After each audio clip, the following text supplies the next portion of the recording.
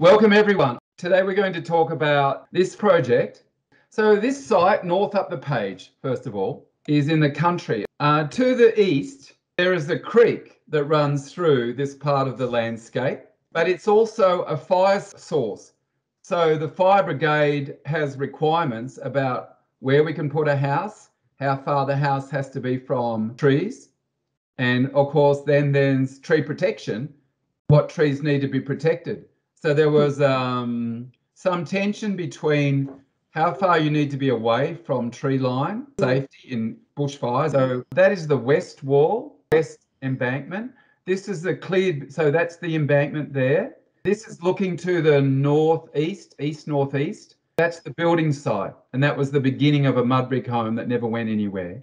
Over the side is where we created the water catchment area. So the tree shadow shows that the north is that way, east is that way. This is looking out over the area that we created a catchment area, so it was relatively untreed.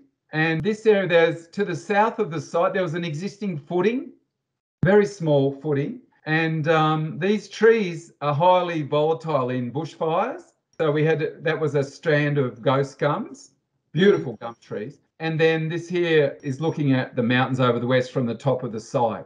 Here is where the bushfires come from. So we use this embankment and a double brick wall with 2-hour fire rating as a safety measure in the design of the building. And in this area here, this water all fed back here into this little valley at the bottom of the bottom of that face, brick face, and we run the water down here, pick up water back along here, and that's where we've created the catchment. And Australian bushfires are really, really powerful. The thing was, we just want a place safe enough for people to escape. But so this area here was an existing low point that we ran the water around into the orchard area. We used this wall, and then we created a brick face. That's up here. That's this wall here. That's the wall that faces west.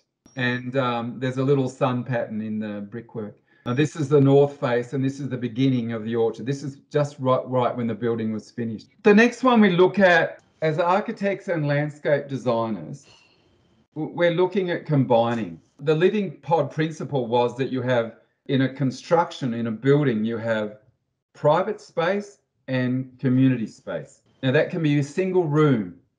It can be a small home.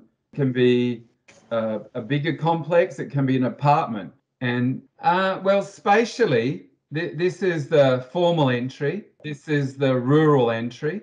And this is the connection out from the social space. We have a bedroom living pod, bedroom living pod.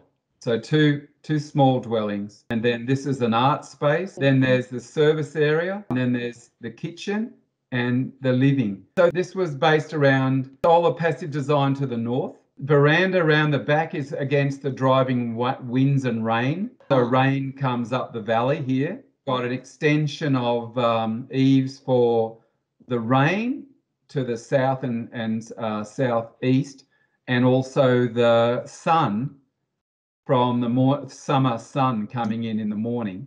And then the summer sun of an evening is blocked by this hill and this escarpment and then the brick wall. So it's a solar passive design. It's also got passive house technology. So this passive house technology, this is internal intelligent membrane. It lets water vapor out but keeps air in. And the clients wanted something. We've done a lot of work with sacred geometry and complex geometry and crystalline geometry rather than rectilinear geometry. So we work a lot with geometry, and yet it was still economical to build. We use seconds bricks and we use simple timber trusses.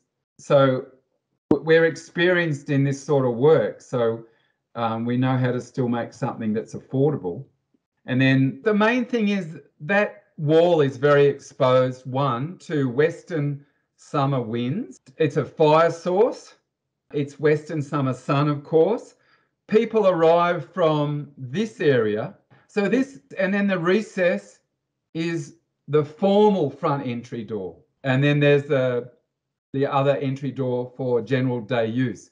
And then there's a gallery space through here. They have a gallery. So the thing is, these walls, really, it's creating a very strong brick wall to the west. There's a door here with a tiny window, but basically it's a wall to break up winds and sun and just to give some protection. This is a very hostile side of the building site.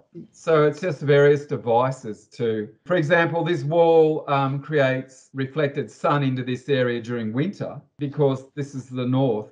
So it's just a warmer space in winter in the middle of the day. In summer with the winds, it's also a slight windbreak. It's a variety of devices to just improve the environment in summer and winter. And then the bricks were seconds, and we asked the bricklayers who were 68 and 72 in age to pick out the orange bricks to make a sun pattern for us. On plan, the bricklayers had difficulty with these shapes, and every corner is a finger joint like this. So you can change. It's actually quite quick to make that joint. But they didn't like it so much to start with. By the end, they enjoyed and were proud of their work. Then he went on to do his own house.